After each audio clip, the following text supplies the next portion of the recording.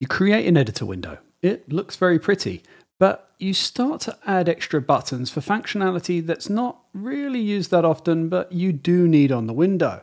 Well, let's banish these buttons and stick them up into the tab menu with an interface so secret. Well, it's not secret, it can be found in the API docs, but it's not really referenced anywhere. So let me introduce you to it.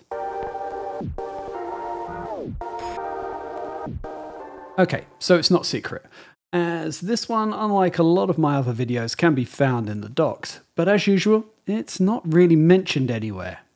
Good job, Unity documentation.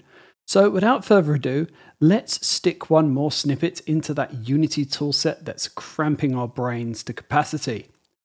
We have here the most amazing editor window that's ever existed. It mass assigns script icons.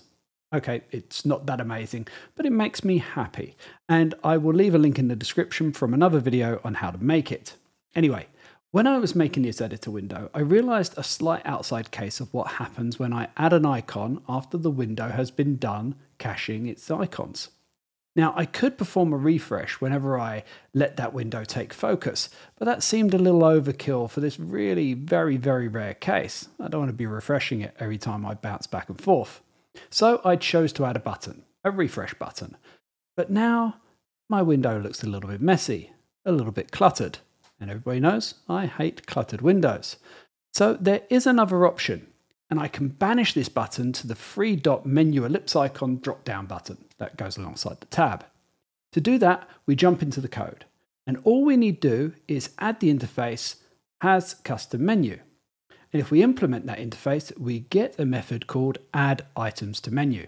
And that's really it. We can jump into that method, we can add our refresh call, deleting the button as we go, and we're ready to jump back into Unity. Now, as we can see, the refresh button is gone.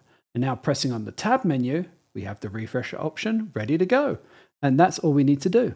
This is just a quick tip for a nice way of minimizing the clutter on your windows from me to you.